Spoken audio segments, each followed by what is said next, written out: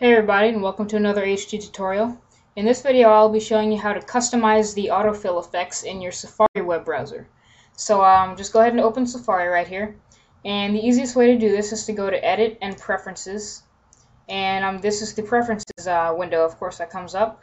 What we're going to click is Security. Not Security, sorry.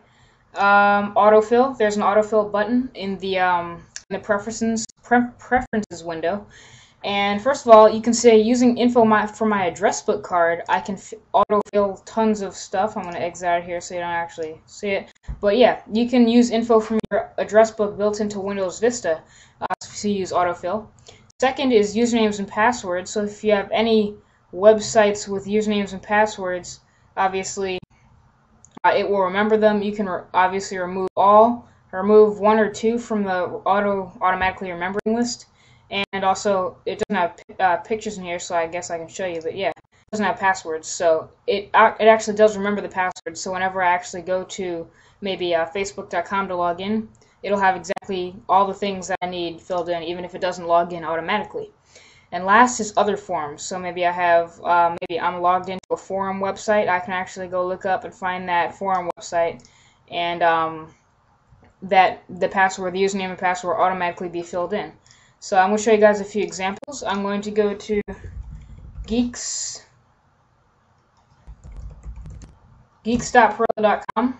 Pretty sweet website. I advise you guys to go check it out if you haven't already. And when it's done loading, right before it's done loading, it won't actually be there. But when it's done loading, it'll actually show you guys my email and my password. And I just hit login. I don't actually have to type this all in. Now, of course, the fingerprint logo will show up saying, oh, you could have swiped your fingerprint to log in because I have a fingerprint reader. But yeah, that's not the point. So what else can I show you? I can show you Google.com. I think I'm already signed in. But basically, I mistyped.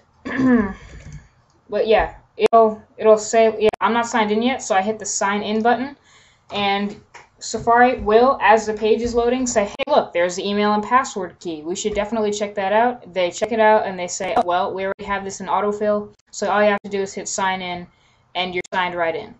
So that is the easiest way to manage your autofill in Safari Internet Browser. Hope you found this tutorial helpful, and thanks for watching. Subscribe. Peace.